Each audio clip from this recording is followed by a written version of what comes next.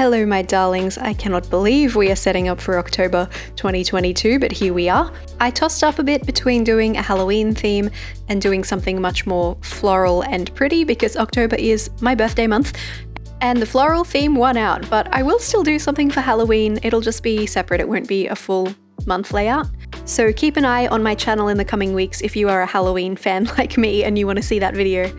Given that October is indeed my birthday month, I've gone a little indulgent, spent a lot of time on this setup, which I don't usually like to spend this much time on a bullet journal setup, but I was just really enjoying myself, so there are a lot of layers and some things I don't normally always include, like a quote page, which you're seeing right here. These brush tip paint pens that I'm using for basically the whole setup, but at the moment for the quote page, are from ARTISTRO, and if you'd like to get your hands on a set all of your own, I have a discount code that you can use. It is up on the screen right now. It's just my name, Erin. And of course, there are links to these pens as well as everything else that I use to set up this entire layout in the description if you'd like to use them. Some of them are affiliate links, which means I will make a little bit of money if you make a purchase through them, including the ARTISTRO one. This quote is coming together in a very non-linear way. That's just how I work when I'm lettering things like this. The quote is "Trust the seeds you are planting," which I feel it makes sense for a birthday kind of theme. You know, it's about growth without being too obviously aging related.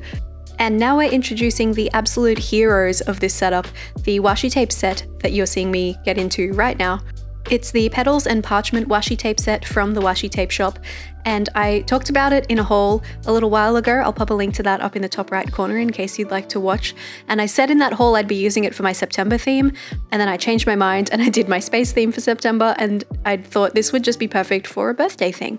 So I held out until October, and I'm so excited to finally be using them because I've been thinking about it all the time. They're just so beautiful.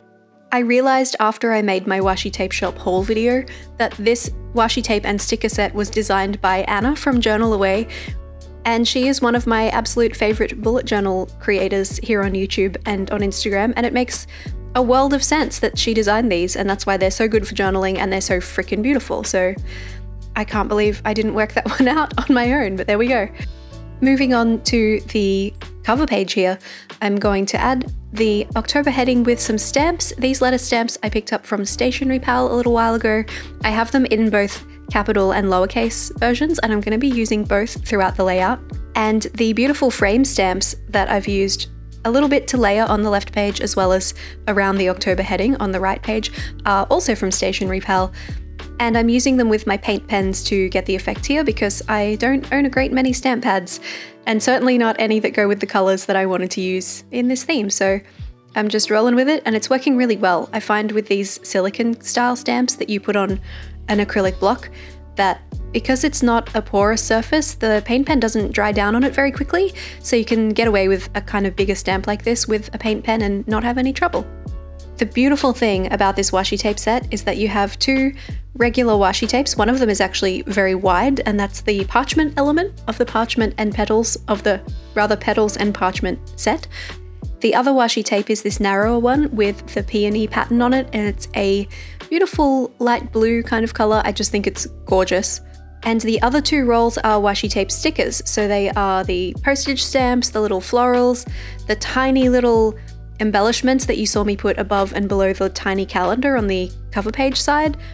You can tell they've all been designed to work together, and it's just so easy to make something beautiful. I really don't think you can mess up with a washi tape set like this if you just stick to those for a theme. It's instant cohesiveness without you having to really try at all.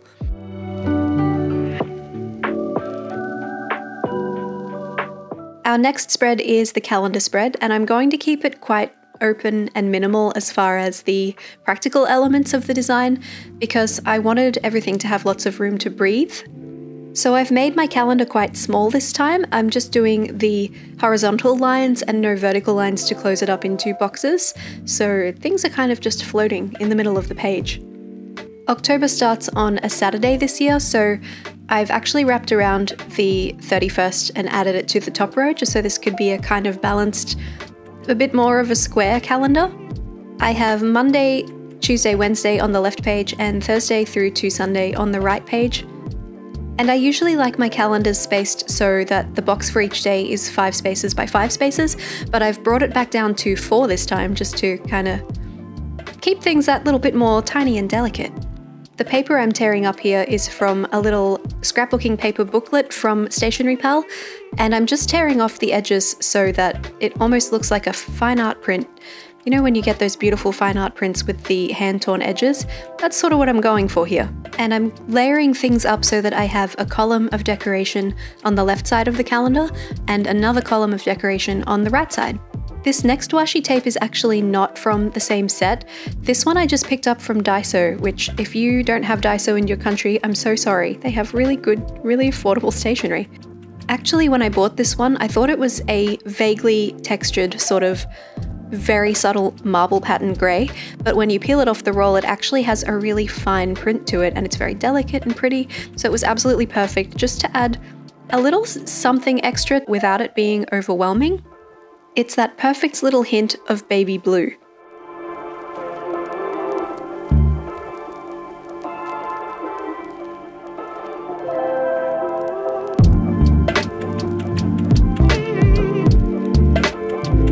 If you'd like to see what this calendar spread looks like, or in fact any of the other layouts in this particular setup look like once they're all filled in with pen, jump onto my Instagram. I am at erinsmith.art, and you can see towards the end of October what it looks like, or also during October, what it looks like in use, because that's a thing that I like to post over there.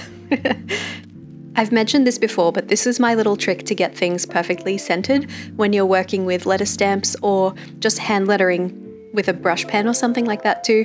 Start with the middle letter and then work your way forward and backward, or outward I guess, from there. So here I started with the middle O of October, and then I added the end of the word, and then I went back and added the beginning. But you have to keep your wits about you while you do this, because when you're spelling things backwards, sometimes you can mess up. I know this because I learned it the hard way.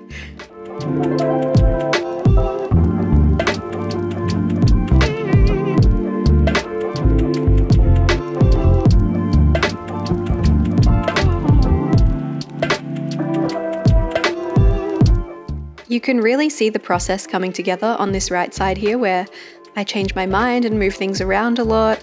I think I'm going to stick something somewhere and then it sits on my finger for a while I realize that that's not actually where I want it to go. A collage style layout like this really is a lot of trial and error, and I was feeling particularly indecisive as we set this one up, as you'll see on some future pages as well.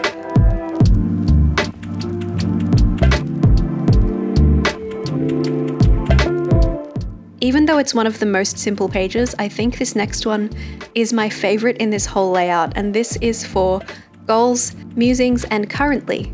Goals is pretty self-explanatory, I feel, just things that I'd like to achieve throughout the month. Musings is what I like to call a brain dump, and I don't have a whole page for it, I just write down things that are on my mind over the course of the month.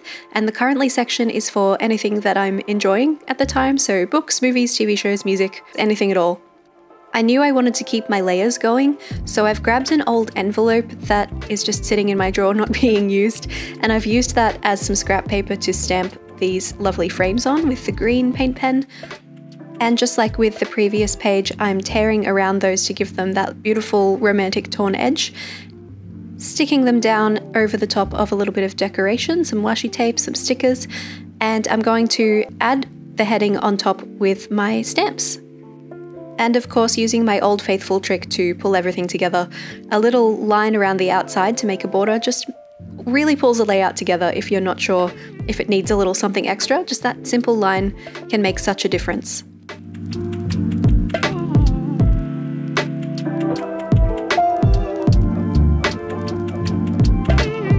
There was something just a little bit empty feeling about this page to me, so I decided we needed one more thing in the bottom right corner. I've laid a couple more things, a stamp and some stickers, and then we're going to move on to the habit tracker.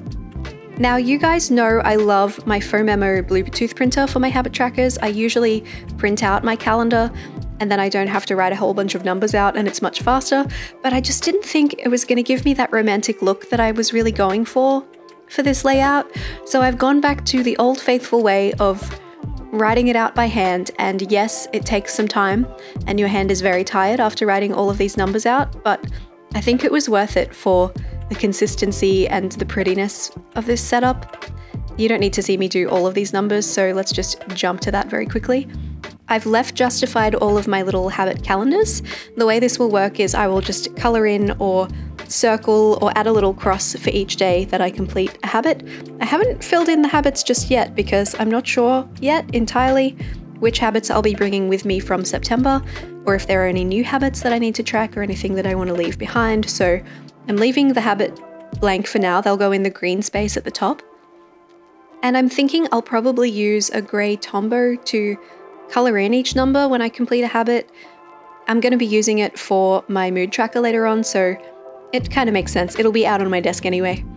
There wasn't quite enough space on this page for the kind of frames that I'd used on the previous pages, so I've gone with a smaller one here so that I can fit it over on the right side with this column of decoration, and I've just hand-lettered habit tracker inside with my Pigma Micron. I thought about just stamping habit tracker across the top, but I didn't want to take up that top space. I just felt like it would throw off the balance of the layout, so I think this worked the best for the situation. I could have probably considered it a little harder before I started, but sometimes that's just the way it goes.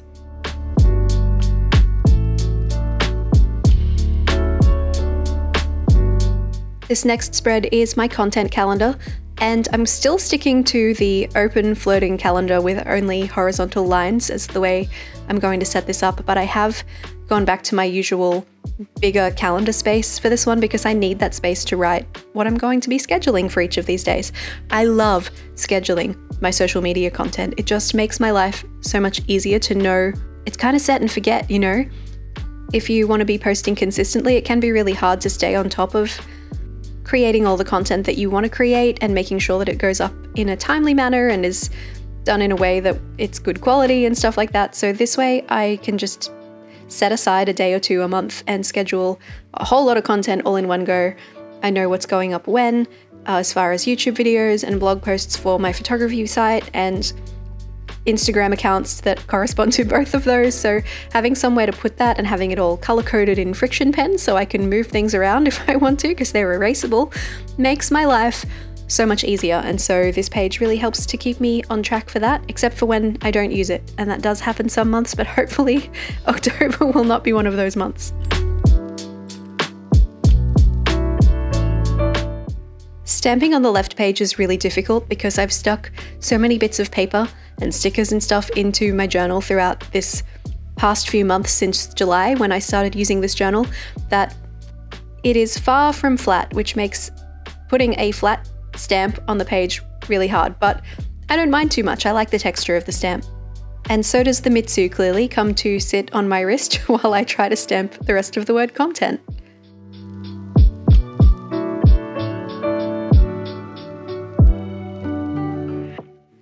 I've recently discovered that a lot of the people who watch my videos, in fact more than half, are not subscribed to my channel, and that hurts my heart just a little bit. So if you're here and you're not subscribed, this is my invitation to you. Please consider hitting subscribe and you will get to see my cat in videos too, so that's nice.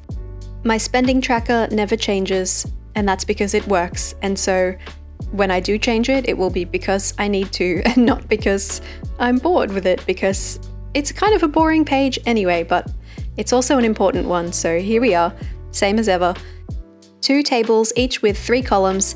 Those columns are respectively for item, the thing that I buy, cost, how much I spent on it, and category, how I categorize it within my spending. So obviously there are essential purchases like paying your rent and your phone bill and stuff like that. Business expenses for me are a big thing.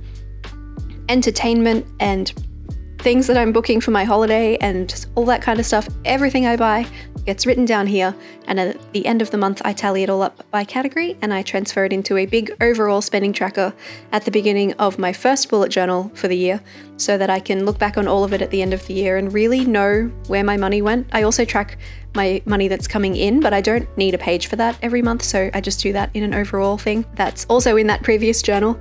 And then I have a super comprehensive compendium of my income and outgoings for the whole year, which is really nice. Why do I do it? A few reasons: accountability, general curiosity, and something to look back on and make sure that I'm moving in the right direction, I guess. I always find it quite tricky to incorporate a mood tracker in a layout where I'm using mostly stickers or washi tape or paper, or a combination of all of the above, because to suddenly have an illustrative page, I feel like it needs to blend in, but I also am not journal away Anna levels of artistry skillfulness, you know? So I've kind of compromised and we're just doing a really simple leaf layout. This is going to be almost like a half wreath, and each one of these leaves represents a day of the month. I'm numbering them with my super duper tiny 01 Pigma Micron so that the numbers are almost invisible, they're so small. So I'm just drawing stems and then a little teardrop shaped leaf at the end of each one. And I'm going to have 3 different coloured tombos, not the paint pens, because the paint pens are a little bit opaque, so if you colour over the Pigma Micron here, you'll lose those black lines completely. You won't really be able to see them through the paint pen. So I'm switching over to some tombos to make them a little bit easier to still see at the end. Just making sure I've got 31 leaves so that there's one for every day.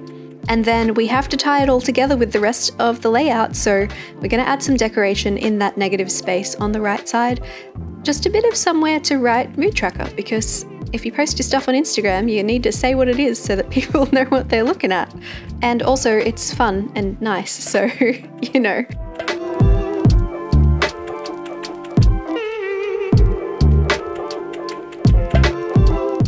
This is what happens when you zone out while you're using stamps. You accidentally grab the B sticker instead of the D sticker, and then you have a moob tracker, and I don't know what that is. I've used a white paint pen to kind of cover up what I could of the wrong letter there and just stamped over it, and it's gonna have to do.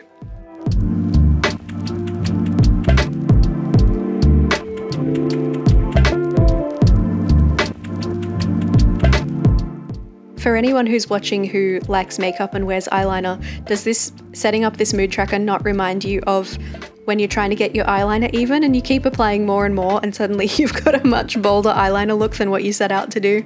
I feel like that's how that mood tracker decoration went.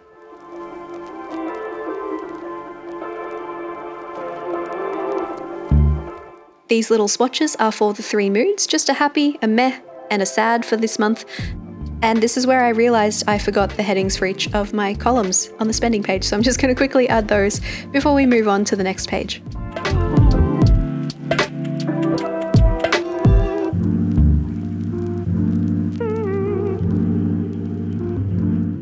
I mentioned before it's my birthday month, and because of that I wanted to include something a little bit special in this layout. Last year I actually did a dedicated set of pages for my birthday, and I'll pop a link to that video up in the top right hand corner as well as in the description in case you'd like to watch it and get some inspiration for something nice and self-focused and lovely that you can do for your own birthday. I had just done some quite similar pages to what I used in those in my mid-year review, so rather than doing the full birthday celebratory pages again this time, I'm just taking one of those ideas from last year and incorporating it into my October pages. And I'm calling this one 35 Things I Love. 35 because that is the age that I am turning. So I'm just adding these lines in 3 different areas around the page. They are little clusters of, I think I did 12 and 12 and 11 in order to end up with 3 columns that look more or less the same length. And obviously in the spaces between those, I'm going to add lots of decoration because it's fun. So on my birthday, which falls on a Monday this year, which is coincidentally my favorite day to sit down with my bullet journal and get things done, I will sit down and I will add 35 things I love to this page, not thinking too hard about it. So it can be like, I love chocolate, I love Gilmore Girls, I love my cat, I love my partner, I love tiramisu, whatever it is. It doesn't have to be too deep, or you can get in there and be like, I love the Australian healthcare system, or I love the multicultural society that I'm part of, or whatever it is. It can be anything at all. It's just a nice positive thing to do for yourself, kind of a gratitude practice thing, and I don't have a gratitude log in my journal at the moment, so I'm looking forward to that. It's going to be fun. One last spread for October. This is going to be my weekly spread, and I'm doing a layout that I haven't used in quite some time. Actually, I think the last time I did a layout like this for a weekly was all the way back in January, which seems a really long time ago now, but also not that long ago at the same time. But I was scrolling Instagram and I saw this incredible weekly from All My Sunshine Co. And I just thought, October, that could be absolutely perfect. So mine is the less skilled version, I feel, but I'm still really happy with how this layout turned out. So of course, once again with the washi tape and the stickers, I'm using them as a divider across the center of the page. And then we'll have 4 boxes above and 4 boxes below that decoration, 1 for each day of the week and 1 left over for notes that is mostly in there for symmetry because I don't really think I'll be making a great many notes. And that is where the bulk of my planning happens, is here on the weekly spread. In the interests of not making really super long videos, because I personally don't really enjoy watching really super long videos, but not also short form content like TikTok, I am rambling. I like to only do 1 weekly in my overall setup videos and these plan with me videos here on my channel, but I do also love to sit down at the end of every month and jump on live here on YouTube and set up the rest of my weeklies with you guys. So do stay tuned to the channel. On the last Monday of each month, I will set up all of the rest of the weeklies for the coming month. So that means on the 26th of September, I'll go live and we can set up all the rest of my weeklies for the rest of October. And sometimes I like them to all be the same, and sometimes I like to do different weeklies for different weeks. Sometimes I'll alternate between 2 different styles of weekly. Just kind of depends on how I'm feeling for the live and how much effort is involved in setting up the weekly. So stick around if you'd like to join in for that, because I would love to have you there.